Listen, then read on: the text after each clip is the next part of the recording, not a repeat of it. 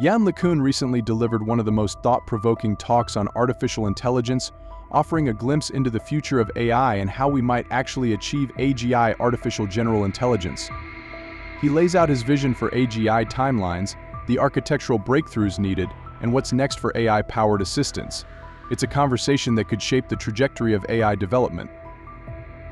Before we dive into the deep stuff, don't forget to like and subscribe to AI GridLock for the latest on cutting-edge AI development.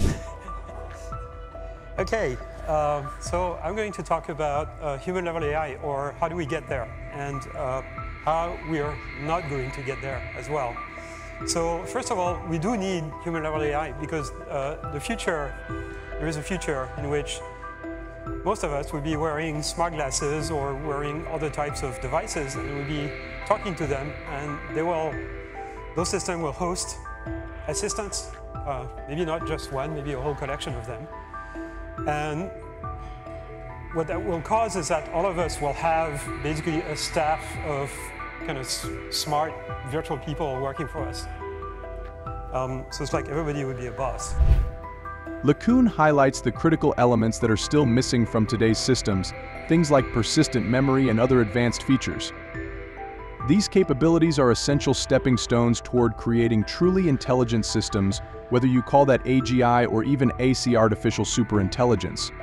LeCun paints a picture of what will be the baseline requirements for future AI systems capable of extraordinary feats. Exciting stuff, right? Just not of real humans. And we need to build this for basically amplifying human intelligence and, making people more creative, more productive, and everything.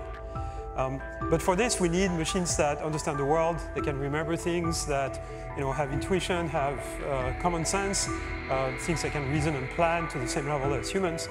And despite what you might have heard from some of the most enthusiastic people, current AI systems are not capable of any of this.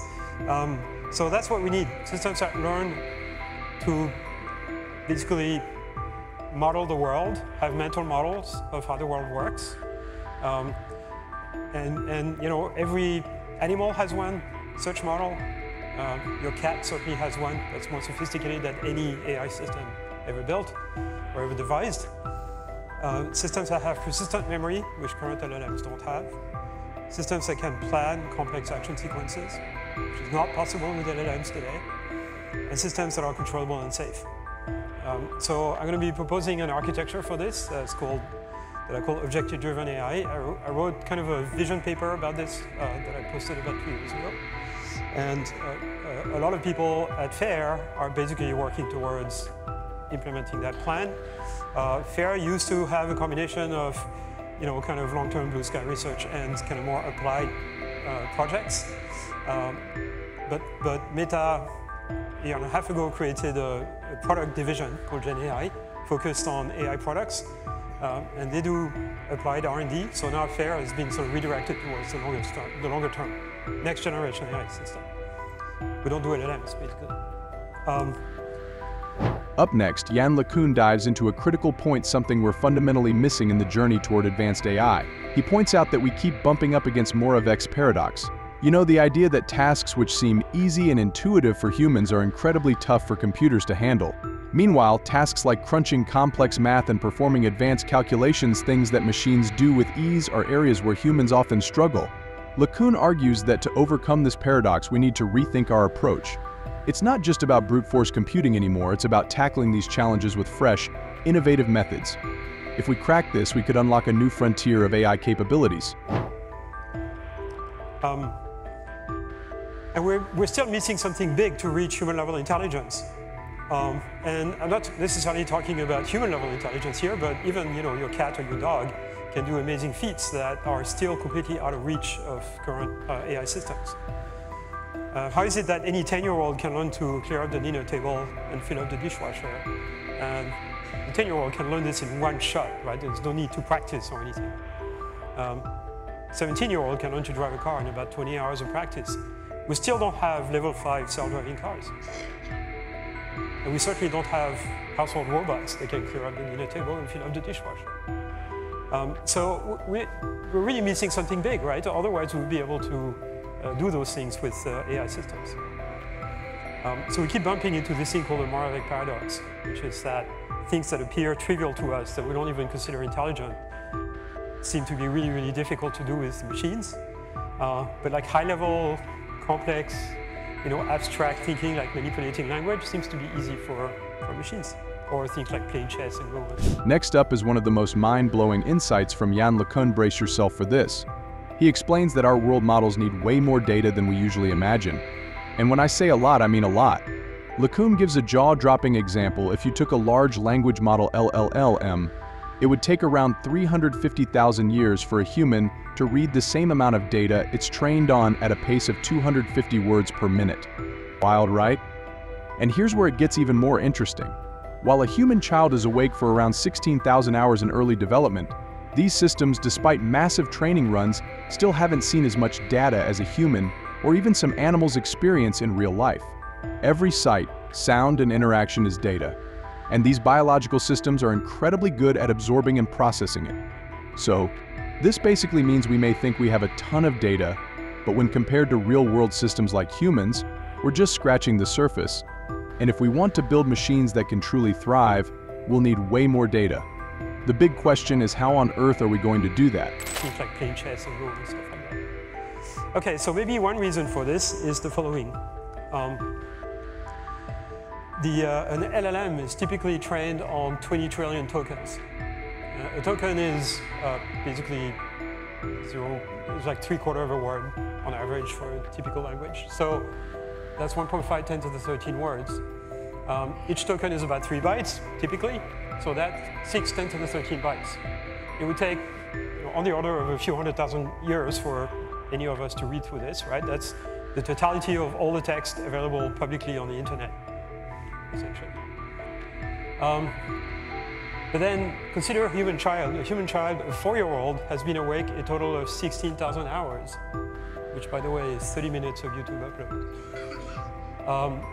We have 2 million optical nerve fibers, optic nerve fibers coming to our brain. Each fiber roughly carries about 1 byte per second. Maybe it's 1/2 byte per second. Some estimate has said it's like 3 bits per second.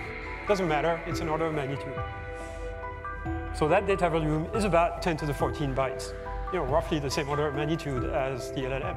So in 4 years, a child has seen as much visual data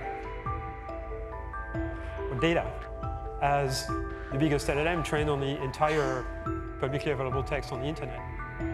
So that tells you a number of things. That tells you, first, that we're never going to reach anything close to human-level intelligence by just training on text. It's just not going to happen. Then the counter-argument is, okay, but visual information is very redundant. So first of all, this 1 byte per second per optic nerve fiber, that's already a 100-to-1 compression ratio compared to the photosensors you have in your retina. We have on the order of 60 to 100 million photosensors in our retina, and that gets compressed using neurons in front of your retina to 1 million nerve fibers. So there is already a 100-to-1 compression. Then it gets to the brain, and then it's expanded by a factor of 50 or something like that. So I'm measuring compressed information, but it's still very redundant. And redundancy actually is what self-supervised learning requires. Self-supervised learning will only learn something useful from redundant data. If the data is highly compressed, which means it's completely random, you can't learn anything. You need redundancy to be able to learn anything. You need to learn the underlying structure of the data. So we're going to have to train systems to learn common sense and physical intuition by basically watching videos or by living in the real world. Next up, we dive into one of Yann LeCun's most groundbreaking ideas, objective-driven AI. This is the architecture that could be the key to unlocking artificial general intelligence, AGI. LeCun's vision is radically different from the standard LMs we use today. It's a whole new system, a departure from basic if-then logic and reactive models. And trust me, he spends over 10 minutes breaking it down, but let me give you a simplified version because honestly, it's mind-blowing. Unlike today's AI, which simply reacts to data by spotting patterns, think of how an LLM predicts the next word in a sentence. Objective-driven AI is designed to think ahead. It imagines different future scenarios and makes decisions based on those imagined possibilities. This is a game changer. Why?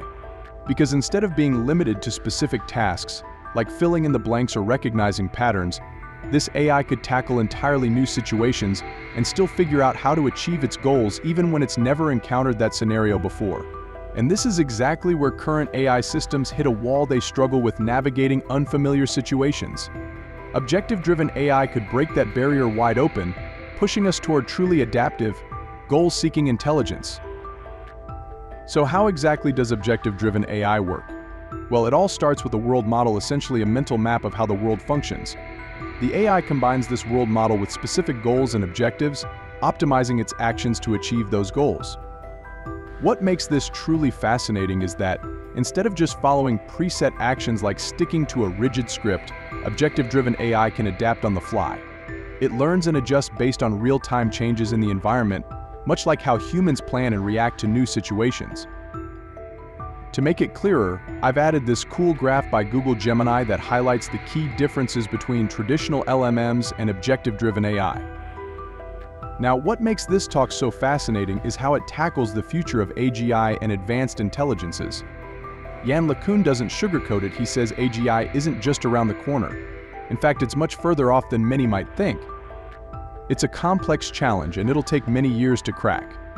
This is particularly interesting given that just earlier this week, Demis Hassabis shared his belief that AGI could be at least 10 years away.